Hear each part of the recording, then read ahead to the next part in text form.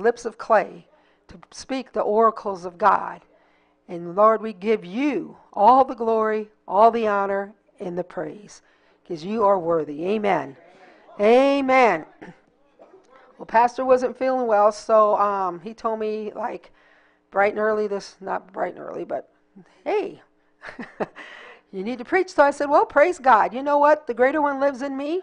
Amen. He lives in you too. Amen. Hallelujah. And so I didn't have a whole lot of time to prepare, but you know what? I have the Holy Ghost. Praise God for that. So today I'm going to teach on 6 enemies of faith. Hallelujah. You know, the Bible, all throughout the Bible, it talks about faith. You know, you get saved by faith. We live by faith. You get healed by faith. You know, we believe God for everything in our lives by faith. We believe God for our loved ones by faith. Amen. So today I want to talk to you about the 6 enemies of faith. You know, the only battle that the Lord told us that we had to fight was the good fight of faith. You know, we wrestle not against flesh and blood. You know, if something goes wrong in your life or somebody does something you don't like, you know, that person is not who you're fighting. Amen. You're fighting that spirit that's behind them. Amen. Hallelujah. So I'm going to read 1 Timothy 6:12 if you'd like to turn there. And if you don't have a Bible, there's one underneath the seat. The ushers can help you. If you need one, if you want to raise your hand, they can help you get one, okay? So if you don't have a Bible, there's one, and they'll put scripture up on the screen as well. 1 Timothy 6:12. Fight the good fight of faith. Lay hold on eternal life, whereunto thou art also called, and hath professed a good profession before many witnesses. So our job is, as a Christian, to fight the good fight of faith. Nothing more. Nothing more. We have to fight. We have to believe and hold fast the Word of God in our lives. Amen? And that is where our fight is. Amen? Because we don't wrestle against flesh and blood. And not against principalities of power. We wrestle against Satan. Amen? And he's the one who tries to take us out. He's the one that lies to us all the time. He's the one that tries to tell you, oh, you can't do that. You know, I can do all things through Christ who strengthens me. Amen? Amen. There's nothing we can't do. There's nothing that God hasn't told us in His Word that we can't do. Amen? Let me correct that. But He told us to fight the good fight. Fight the good fight. And you know what? A fight is a fight, but it's good when it's a good fight. Because a good fight, we win. Hallelujah. A good fight, we win. So the enemy number one is failure to understand what it means to be a new creature in Christ. Amen. A lot of people, they get saved. Okay? But you know, and God forgives your sin. Absolutely. Washes them away. But the thing is, you're a new creature. Amen. Let's go to 2 Corinthians 5:17. Amen. But you know, if you get forgiven of your sins, that's good, but you need to know who you are. You're a new creature. Amen. Let's read that. I'm going to get ahead of myself here. 2 Corinthians 5:17. Therefore, if any man be in Christ, he is a new creature. Old things are passed away. Behold, all things are become new. I love that. Old things are passed away. You know, when I heard that, that set me free because I had a lot of old things hanging out there. But you know what? I'm a new creature now. When I got saved, when I gave my life to the Lord, when I got born again, I became a new creature. Amen? As Jesse Duplantis says, a new creature with a new feature. Old things are changed. You know, sometimes I look back at myself, and I look and I say, it was hard to believe that was me.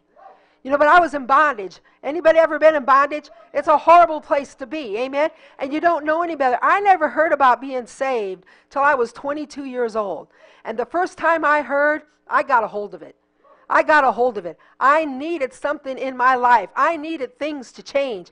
And when I heard the gospel, I was like, God, this is what I'm looking for. You know, I was raised Catholic, and so I knew nothing of salvation.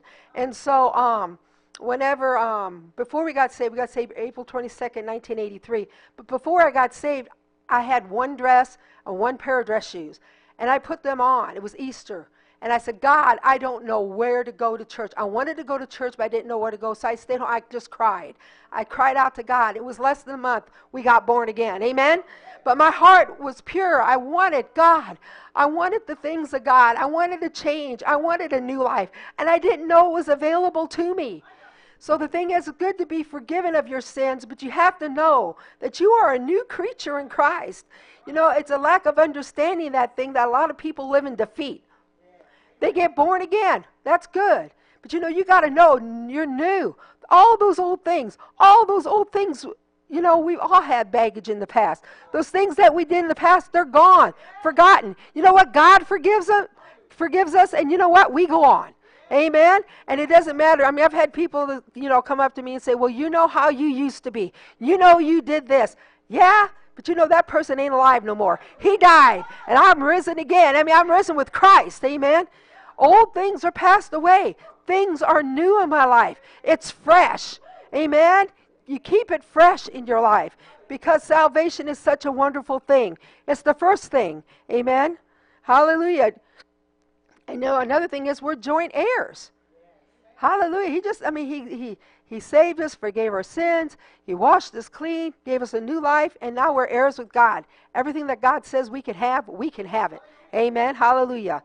Our enemy number 2 is failure to understand our place in Christ. You know, a lot of people don't know who they are. I mean, they're saved, they go to church, that's good. But you know what? We have authority of different things in our lives. Let's go to Acts 17. You know, Jesus constantly confessed who he is, and what his mission was in life. He had a mission, and he knew who he was. He was the Son of God. Amen? You know what he is, what he had to do. Amen? And then what his mission was in life. His mission was to redeem us back. Hallelujah. Thank you, Lord Jesus. So Acts 17:28. For in him we live and move and have our being. Amen. That's where we get our life from. Everything in our life should be surrounded around Christ. I like one time I was talking to Sheena. Actually, we was in a staff meeting. We was talking. And we was talking about lining up different events for church and different things. She goes, you know, this just isn't church. Church is my life. This is what I live. She goes, what we do, I will do around church things, because church things are more important. Amen. And that's the thing. I mean, the things of God should be more important to us than anything else in our life, because that's what's going to change us. Amen. That's what's going to keep us. Amen. And that's what's going to keep your mind. There's so many things out here in the world trying to get at your mind and work at your mind. You watch the news for 10 minutes. I mean, I don't know how it is where you live, but like St. Louis news, first 10, 15 minutes is how many people got shot last night. Tell me I'm wrong. It's how many people got shot last night. Well, the thing is, you know, he keeps you. In him. You know, the Bible also says, he whose mind is kept upon him will I keep in perfect peace. Keep you in perfect peace. All these things whirling around. I mean, if you watch stuff very long, it just gets to you. It's like, you know, you can't keep up with it. We got some friends, and I was talking to her, and she is big into politics and loves, you know, I can't keep up with it. I can't keep up with it. It's like there's so many things going on, amen? But all I know is Jesus is Lord. Jesus will take care of me. You know, we got a neighbor who did a fallout shelter, put $100,000 into this fall. I think it was $100,000, wasn't it?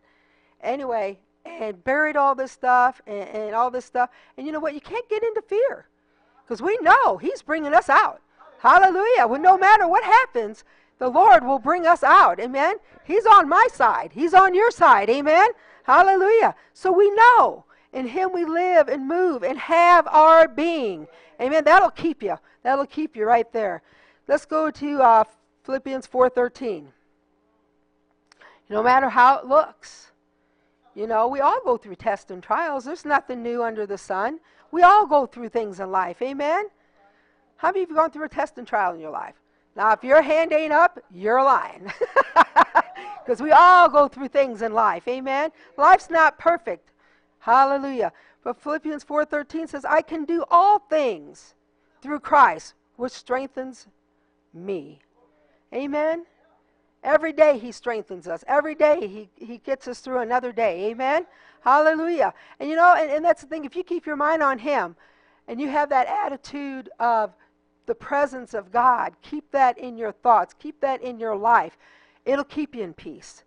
You know, if you stray from that and start thinking, well, with your natural thinking, well, you know, no, you can't do that. You got to draw it back in and you get a hold of that mind. Amen. 1 John 4:4. Ye are of God, little children, and have overcome them, because greater is he that is in you than he that is in the world. No matter what comes against you. I mean, we talk about it.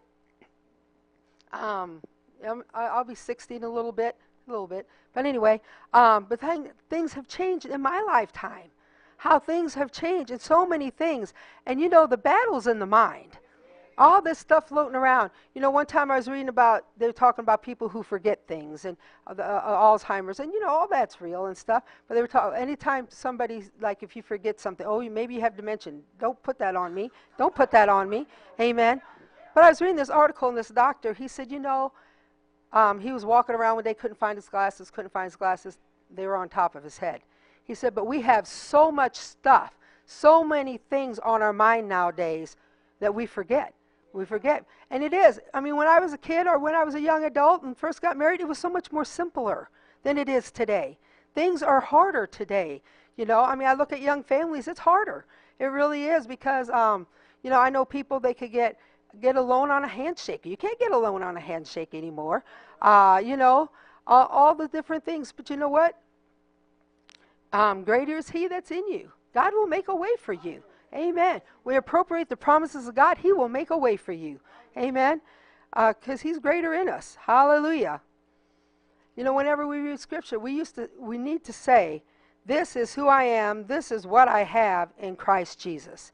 This is me. He's talking about me. Anytime, there's 140 different references of who you are in Christ in the Bible, and especially in the epistles. And so anytime you read one of those, you need to say, that is me. God is talking about me. I am an overcomer. I can get through this thing. You know, greater is he that's in me than he that's in the world. Amen? And in him I live and move and have my being. That's who we live in. Hallelujah. And if we keep our mind on that, he'll keep us. Hallelujah. Let's go to 2 Corinthians 5:21. The enemy number 3 is failure to understand our righteousness. We have been made righteous. You ever have the devil try to beat up on you and tell you you're no good, you can't do this, and you know, you did this, and so that'll never work for you, but it'll work for them, but it won't work for you. Have you ever heard that? Yes, we have. So it's failure to understand righteousness. 2 Corinthians 5:21. For he hath made him to be sin for us, who knew no sin, that we might be made the righteousness of God in him. We're not righteous in ourselves. We're righteous in him. Hallelujah. Aren't you just so glad God loves you and cares about you, and he makes provision for you and every little thing, that we know that we're righteous in him. He makes us righteous. Amen. When we receive him as Lord and Savior, he makes us righteous. Hallelujah. You know, the blood of Jesus cleanses us from all sin. I mean, if we make a mistake, you know, don't beat up on yourself. You know what I do? I make a decision. I'm not doing that again. And then I go to 1 John 1:9. If we confess our sins, he is faithful and just to forgive us and to cleanse us and to cleanse us and to cleanse us. Don't matter how many times. And to cleanse us and to cleanse us and to cleanse us and to cleanse us from all unrighteousness. You know, a lot of times we beat ourselves up. We can be our own worst enemy. That's not what God has for us, is it? Bless God. It's not what he's got for me. Hallelujah. You know, but he cleanses and cleanses and cleanses. Because you know what? God's on your side. You know, I always think about this. I mean, I used to play softball. I loved it, you know, and I was relatively good. I did shortstop and catcher. But you know, God, we're running our race, and we're running around first base, running around second base, getting to third base. And, you know, we're coming home, and you know, and he looks at sinners, he looks at different people, and all he wants us to do is slide in home, and you're safe. Hallelujah. He wants you to succeed. He wants you to overcome. He doesn't want you to fail. He doesn't want people to go to hell. You know, a lot of times people say, go to hell. That is horrible. That is horrible. We don't want anybody. You hear me? We don't want anybody to go to hell. It's horrid. And we don't want that for anybody. Amen? And you know what? God doesn't want that for anybody. God's not a mean God. God's a good God. Amen. Say that. God's a good God. He's my God. He's for me. He's not against me. Hallelujah. Amen. Thank you, Jesus. Amen. He is for us. He's not against us. Hallelujah. You know, we all make mistakes, but thank God He made provision for us. Hallelujah. Yes, yes. You know, He forgives us, and then He cleanses us from all unrighteousness. Thank you, Lord Jesus. Enemy number 4 is failure to understand our right to use the name of Jesus. Now, back in the 70s and 80s, everybody was talking about using the name of Jesus. Amen. Let's go to John 16:23. But it is. He gave us the right to use that name. There's power in that name. Hallelujah. Hallelujah. You think about whenever He bought our redemption, how powerful God was for that redemption, for Him to buy that and to set. He died for everybody in this world. It's whether or not they receive it. It's up to them. But He died for everybody. Amen? John 16:23. Whatsoever ye shall ask the Father in my name, He will give it you. Hitherto you shall ask nothing in my name. Ask and you shall receive, that your joy may be full. Hallelujah. You know, He wants you to receive, but He also wants your joy full.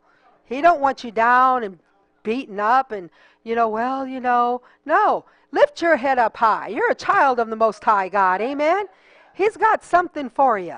Amen. He's got something for you to do. You know, if you're always down and out and downtrodden and stuff, it's hard to get used by God. You know, people are looking for what we have. They are looking. They just might not know it yet, but they are looking for what we have. Amen. And you have the words of eternal life. Amen. You know, I was always so impressed with people who knew Scripture when I wasn't saved. I was so impressed. Oh man, they know Scripture. Because we were taught we couldn't interpret the Scripture. So it was like, man, they know Scripture. And it impressed me. But the thing is, you do. You have the words people need to hear. They need to be loved on. They need to be helped. This is a mean world out there. We need to be different. We need to be children of love. We need to love on people, help people, amen? Sometimes just smiling at people. It's nothing big, just smile at people, shake their hand, give them a hug, but give them a real hug. Amen? If you mean a hug, give them a hug. Amen? Don't throw that little pat on the back. How you doing? No. Give them a hug. They might just need a hug. Amen? Hallelujah. But make it a holy hug. Hallelujah. Hallelujah. In the 16th chapter of Mark, Jesus told His disciples, go into all the world. Mark 16:15 if you want to turn there. Go ye into all the world and preach the gospel to every creature. He that believeth and is baptized shall be saved, but he that believeth not shall be damned. And these signs shall follow them that believe. Are you a believer? Signs should be following you. Amen. Signs should be following you. Hallelujah. And the thing is, we got to reach out to this world. They're looking for what you have. Hallelujah. But He just didn't tell it to the apostles of the Lamb. No, He told it to us. We're to take this mandate and go and tell and preach the gospel to every creature, every person. Because there's so many people out there. I saw a statistic the other day that only 10% of the population in the world know Jesus Christ as their Lord and Savior. 10%. It's horrible. It's terrible.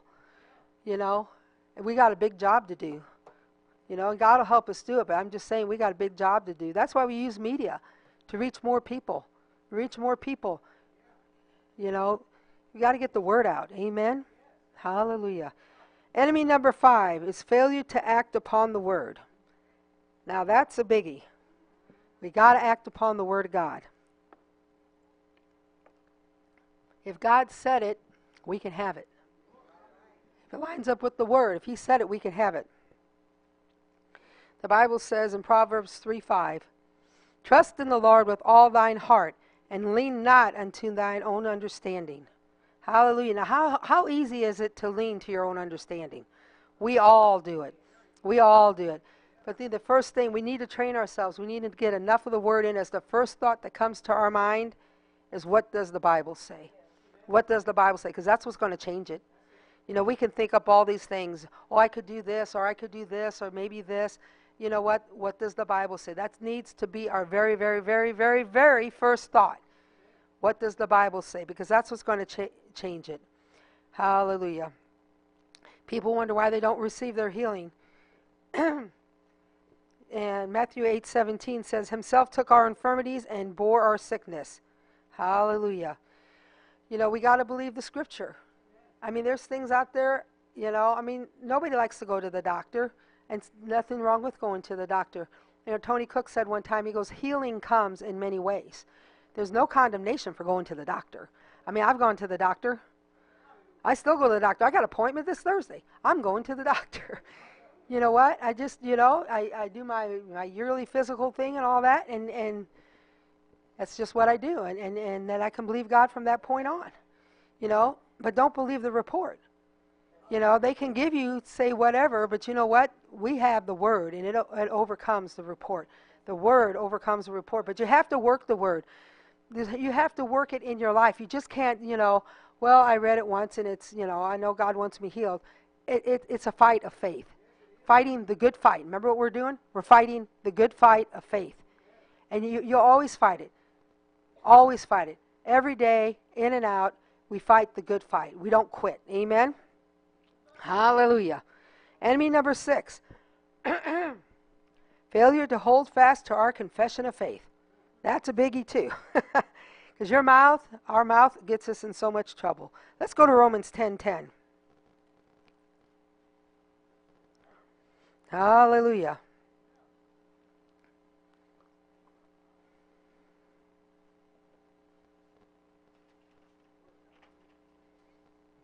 We have to hold fast to our confession. You know, the more we say it, the more we believe it. You know, like when you're a kid and you write things down, like if you do something wrong, they make you write, you know, 100 times. By the end of that 100 times, you know what they made you write. Well, same with the Bible. You know, another good way is to write it, because you remember it better if you write. Hallelujah. Romans 10:10. For with the heart man believeth unto righteousness, and with the mouth confession is made unto salvation. Hallelujah. We have to confess, I know I'm saved. I know, hallelujah, that I am the righteousness of God. So your confession is made unto salvation. We have to confess. And then Mark 11:23 and 24. Everybody knows the scripture, but it's worth repeating again. For verily I say unto you, that whosoever shall say unto this mountain, Be thou removed, and be thou cast into the sea, and shall not doubt in his heart, but shall believe that those things which he saith shall come to pass, he shall have whatsoever he saith. You know, faith is measured by our confession.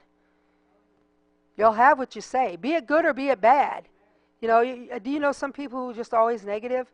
Well, you know, this happened. And then that gets better. And then they have another thing. Oh, well, you know, that, you know, it's just, and life's not fair. You know, life is just not fair. You know, another thing is, too, we let people put labels on us. You know, well, I have this, or I have that, or, you know, I'm ADHD and all this, and then, you know, but they label everybody. Have you noticed that? Especially with young kids and stuff. They label everybody. They have this or that. Well, no. I have the mind of Christ. Amen. I am more than a conqueror. Greater is he that lives in me. Amen. We have to know who we are. Amen. And the thing is, people can say what they want, but that's not the end of the story. The end of the story is what you make it. Your confession.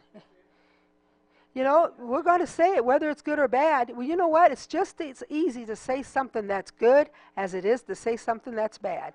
You know, I mean, you'll gravitate towards the bad because everybody says bad things. And you ever know sometimes you talk to people, you say, well, you know, somebody will, well, you know, this ain't going right. Well, they'll have something that's worse. You know, they try to trump you. All right, this is going, you know, and then it's this one, and then this one, and I'm like, whoa, you know, that's not right. It's not right. I mean, one time we was talking about this guy in church, and he got hit in the head with a tree branch, and he had an ugly gash in the back of his head. And then this other gentleman piped up, well, I hit a brick wall with my head. And then another one said, and I'm like, wait a minute. I mean, like, who's going to out-trump who and who got hurt where?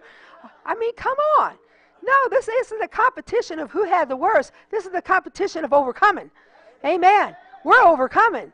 Amen. Not just get down there, well, one person's is worse than the other, and, grandma had this, and so I'll probably get this. No way. No way. Hallelujah. No way. Don't let that come on you. Don't let that come on you. Don't let them label you. Let them label you a Christian.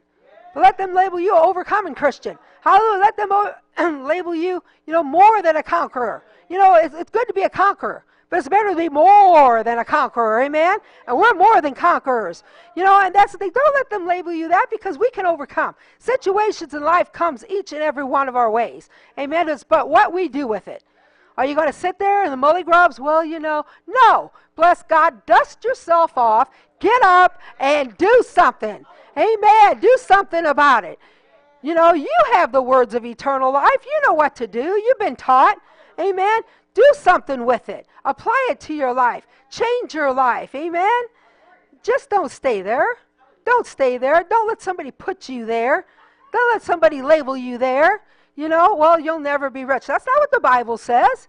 Amen. God wants to supply all your need. He wants everything in your life. Now, that don't mean he wants you to be a millionaire. If you could handle it, I think he did. But a lot of people couldn't handle it. A lot of people that were millionaires, they wouldn't be here this morning. Hallelujah. Or in other churches, I should say. I wouldn't say that about y'all. But anyway, they wouldn't be in church. They'd be out enjoying their $1 million. Well, money comes, money goes. I can tell you that because before we got saved, me and Pastor Dave, we had a lot of money. A lot of illegal money.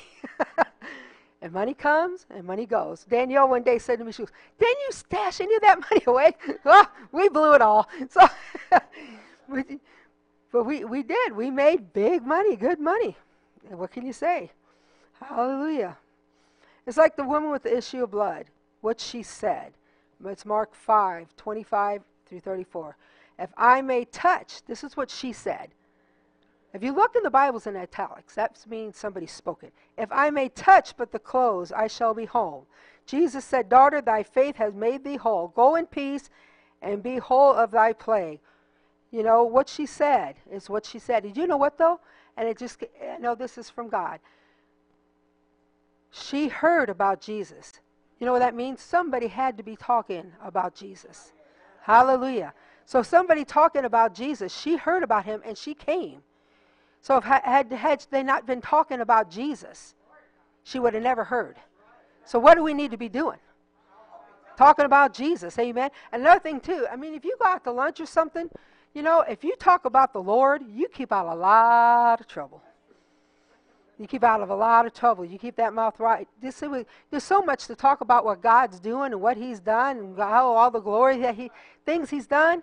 We don't need to be talking bad. Talking things of doubt and unbelief. Talking about people. It's not right. Nobody's perfect. Nobody's perfect. I got my baggage. I just don't care to share all of it. We all got things. We all got things going on. But amen. But we know what the answer is. And you know what? I'm a work in progress. I'm a work in progress. Amen. God has things for me. God has things for you. There's things and there's people you're going to be able to touch that nobody else will. And we're going to have to give account to that. Give account for it. So that's my sermon for this morning. We talk about fighting the good fight of faith. Fighting the good fight. It's not a bad fight. It's not a losing fight. It's a good fight. That means we win. And you just keep on fighting, because if you quit, you'll never win. Quitters never win. I remember playing sports. Quitters never win. That's true. It's the same way with your faith. The same way with your walk with God. We just don't give up. We don't give in. Hallelujah. What else are you going to do? Somebody said to me one time, they go, "Oh, this is just so hard living for God." I thought, are you crazy? This is the safest thing I've ever done. The worst that happens is you die, and you know what? We go to heaven, so what's so bad? Amen. But the thing is, they were like, "Oh, but no, it's not hard. This is wonderful. This is safe. This is glorious. This is an adventure that never ends. Never ends. It's an adventure. You know what? And we're just so far in it. But God's got things for us to do. God's got things for each and every person here. Everybody here is special. And God has a job for us. Amen? Hallelujah. Well, let's bow our heads. Father, we just thank you. Lord, we just thank you. We praise you, Lord Jesus. Lord, we just thank you that, Lord, you give us the ability to fight that good fight of faith. Lord, we just thank you that you're our God, you're our Lord, you're our Savior, and Lord, it is a good life. But if there's somebody here today that doesn't know Jesus as their Lord and Savior, they say, man, I want that new life. Lord, I want to be that new creation. Old things are passed away. All things are become new in my life. I need a new start. God, I just want to get things right with you. If there's somebody here today that would say that, I just want a new beginning, a fresh start. Old things are passed away. God forgets everything that you've done in the past. And Lord, I want that fresh start with you. If you would raise your hand this morning, hallelujah. If anybody would like to raise their hand to accept Jesus Christ as their Lord and Savior and have a new beginning in life, raise your hand. Amen. Hallelujah. All right. Well, if there's anybody who needs prayer for anything else, healing in your body, agreement for situations in life. Amen.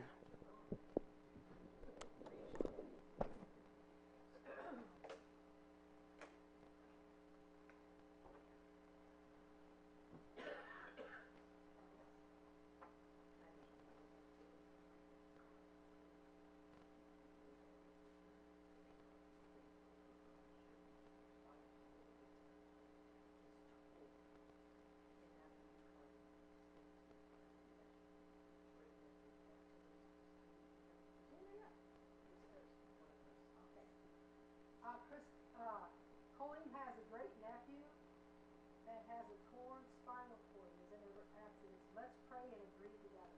Father, in the name of Jesus, Lord, we just thank you and praise you. We thank you that you are the healer. Lord, that you make your life, that you make yourself so real to this family and this situation. Lord, Lord, we just thank you that you said you saved us and our house. And Lord, use this through this situation. Use it. Use Colleen. Use Colleen as the mouthpiece to reach this family. Lord, their hearts are open. Lord, just thank you that you give her the words to say about healing. And Lord, we just thank you in advance for moving in this situation in Jesus' name. Hallelujah. Amen. Yes. Okay. Hallelujah. Miss Maddie stands in for her mother. Lord, we just thank you and praise you, Lord Jesus, that this pain in her back and legs goes away. Lord, we just thank you that she is the healed of the Lord. Lord, we just thank you that you were rooted for our transgressions, bruised for our iniquities. The chastisement of our peace is upon you, and with his stripes she is healed. In Jesus' name. Hallelujah.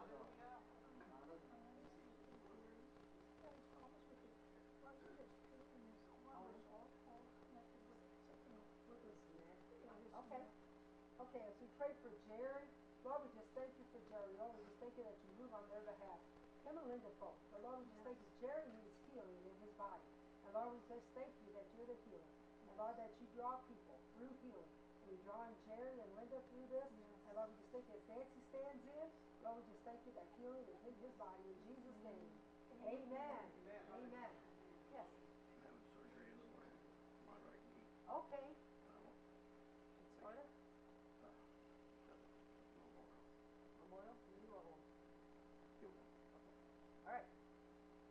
Father, as Ray goes in for surgery tomorrow, Lord, we just thank you. Lord, we just thank you that all the procedure goes right, that you guide the doctor's hand. Lord, that you speed up the healing process in this need. And Lord, we give you the glory, the honor, and the praise. Lord, we just thank you for healing this body. We thank you for health in all areas of life. And Lord, we just thank you it's quick, and it goes easy, and everything goes speedy. In Jesus' name, amen. All right.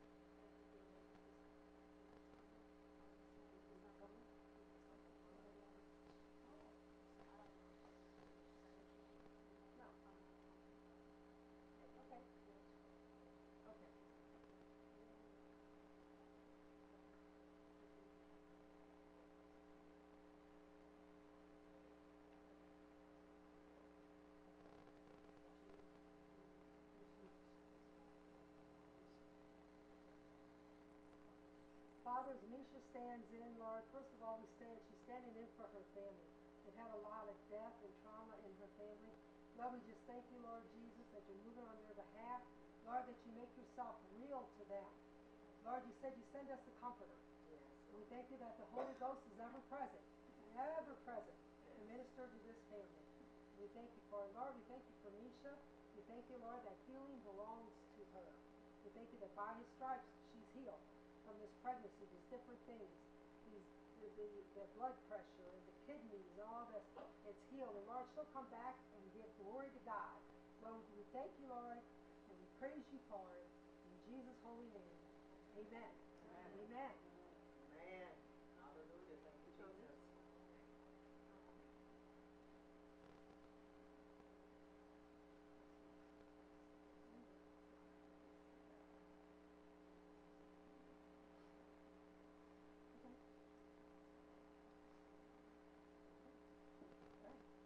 Father, as Ashley stands in for her father, he has to go to the doctor. They said they found something around his heart and lungs. Lord, we just thank you.